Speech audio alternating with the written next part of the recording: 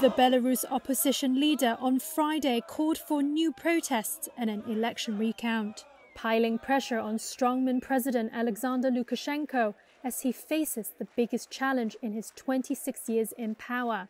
In a video posted on YouTube from self-imposed exile in Lithuania, Sviatlana Tsikhanouskaya asked supporters to back an official investigation into allegations that the election was falsified. Half a year ago, no one believed that Belarusians could come together and say no to the old government. But it happened.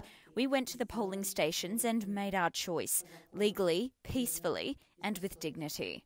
Meanwhile, Lukashenko emerged on state television saying calmly, "I am still alive and not abroad." But even normally loyal sections of society are daring to show dissent. Several television presenters and journalists from the tightly controlled state media resigned this week in solidarity with the protesters.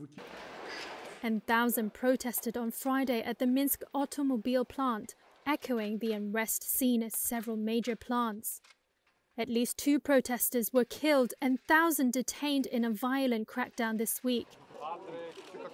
In a rare climb down, the government apologized for the use of force as it freed more than 2,000 protesters from detention. But apologies might not be enough.